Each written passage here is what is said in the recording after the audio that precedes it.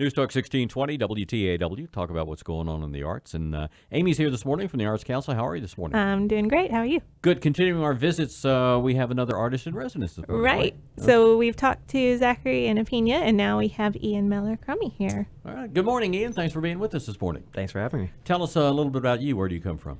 Well, I'm from Houston. Okay. Born and raised.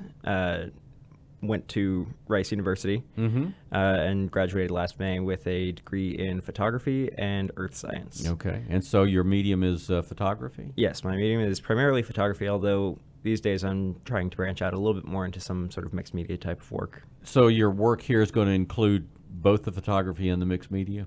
Yeah. Currently what I have up is sort of representative of the work that I did my senior year of college, which combined my passions for earth science and photography, as well as construction and woodworking, to create these abstract pieces that are printed on transparency and backlit. And sort of moving in that direction is where I think I want to go, at least with my own work. But I also do landscape, portraiture, anything that you can take with a camera. Well, now you're young enough that have you been digital your entire time, or did you start with traditional film? Actually, no. I did start with film. My photography teacher in high school, Chu Benitez, he stressed the mechanics of photography and used film as a tool to really sort of hammer those points in. And I love film, but it's difficult to do without a darkroom these days. Sure, it is. Right. No, it is. That's exactly what photography seems to have changed as much as any medium with the digital introduction, I would think. So you're from around here, so the move to Navasota, at least socially, is not necessarily that different because you are familiar with the general area. But how will working in Navasota impact your work, in your view? Well, I would say, I mean, first and foremost, having this sort of 6-month block of time set aside for purely the creation of new art is going to be the biggest sort of impact on my work. It gives me the time I need to be able to actually create.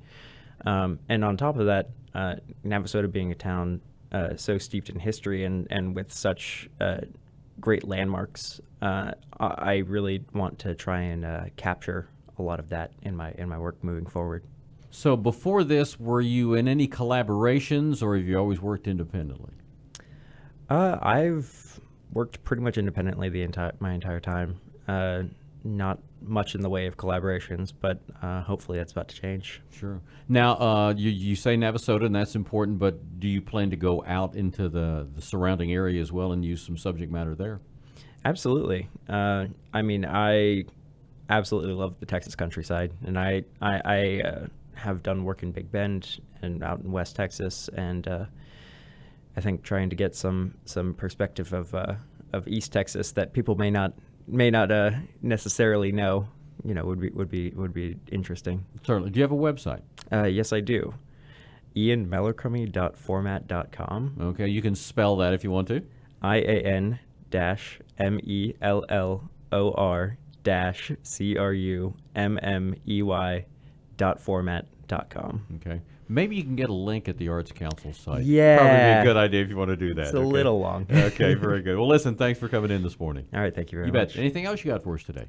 Well, we've got our exhibit up and running with Lisa Beeman's Paper Collage Show at the Texas Gallery, and there's a lot of great events going on as well. Springtime's picking up, so everybody's getting back in the swing of events. So if you want to find out more about the arts events going on, you can visit acbv.org. All right. Thanks a bunch. Thank you.